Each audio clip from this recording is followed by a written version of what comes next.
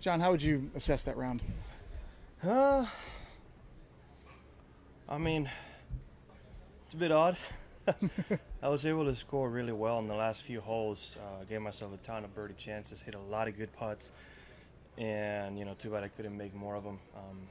Especially my hole back nine. It's just I'm not fully comfortable in my swing off the tee. Not comfortable at all, and you're gonna pay the consequences out here. I think the last 2 days, with how bad it's been off the tee, I've done a really good job at minimizing mistakes.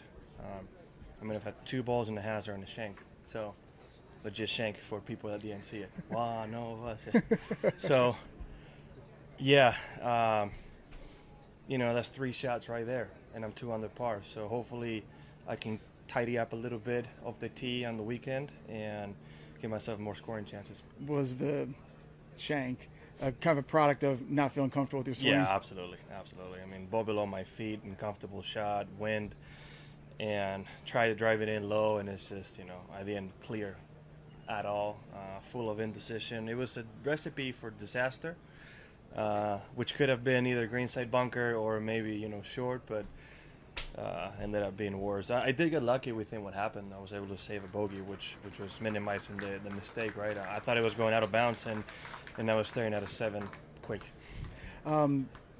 That's not something we've heard you say a lot of, that you're uncomfortable with your swing. Is this kind of something that's first in a little while? Well, sometimes I do hit a few shots where I'm not fully comfortable, but today, legit every tee shot, besides the tee shot on 1, which was my 10th, and the one on 9, everything else was really far off the center of the face and not the way I envisioned it at all. I mean, a couple times I put it in play, was able to make birdies, but, I think for the majority of the day, it just wasn't great.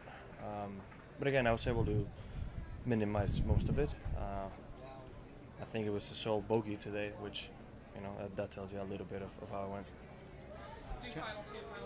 Jon, are you able to tell how much the course is seasoned in just 1 year, or not really, after, all new? Well, so the greens are a lot better, right? I mean, when you have brand new greens, it's a little bit different. You can get some firm bounces, a little bit of little breaks there that, wouldn't be there once the greens are settled.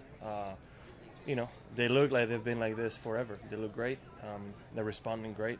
I'm assuming Jack is going to be forcing the superintendent to not water the course and get it as dry as possible, which is what we expect. And, even be getting better. I mean, it's in great shape as always. There's not much you can say. It's a tough test out there, and it shows. Barely any wind and 7 under leading. So that's the thing that we like to see. I feel like you're still right there, though. I mean, you're only 5 back as of right now. I'm not. I mean, I'm in it. Yeah. I could have very easily shot myself out of it and tried to fight to make the cut, and I was able to save a few holes out there and put myself in an okay spot. Obviously, coming into the weekend, I'm gonna need a low score. Hopefully, the conditions get difficult and I can manage it. But otherwise, tomorrow or Sunday, I'm gonna need a low one to give myself a chance. Thanks, Jon. Thank you.